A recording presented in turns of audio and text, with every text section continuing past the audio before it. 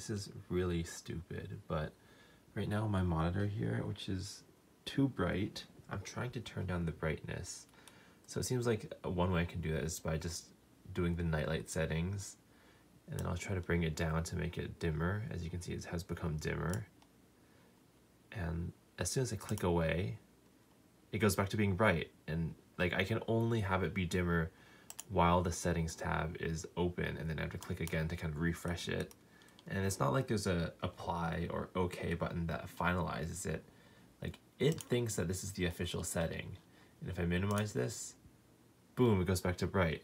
In addition, if I try to click on this little window here to open up the sidebar, and all the tutorials say this is what you should do, and scroll to the bottom to see a brightness bar, well, I don't see no brightness bar. I just see this thing that says nightlight, and like, if I click off, now it's off, turn it on, it gets dark, which is good.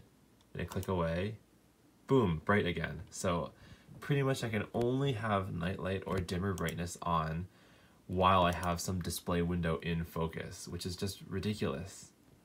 I can't figure out how to like darken the brightness from the monitor settings itself. Like maybe there's like some buttons on the side. Oh, here we go.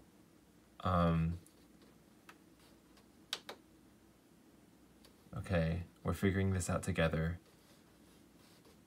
Display, how do I select? Okay, I can,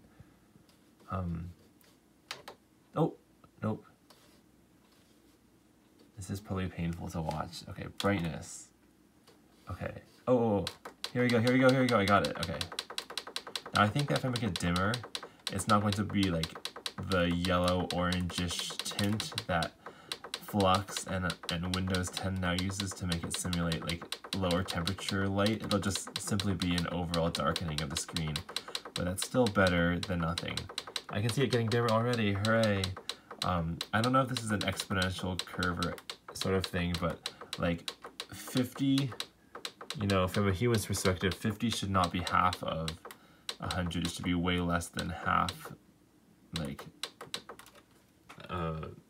how do I say, like if 1,000 photons are hitting your eyes at 100, maybe 100 photons should be hitting your eyes at 50. It's like an exponential thing.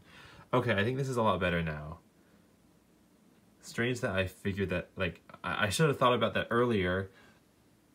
I shouldn't have to deal with this Windows 10 stuff that doesn't work. I should just play with the hardware itself, because the hardware itself worked. Okay, well that's not true for all cases, but anyway, the screen will not burn my eyes, especially at night now that it's like past midnight. But that was just my rant of the day. Okay, bye!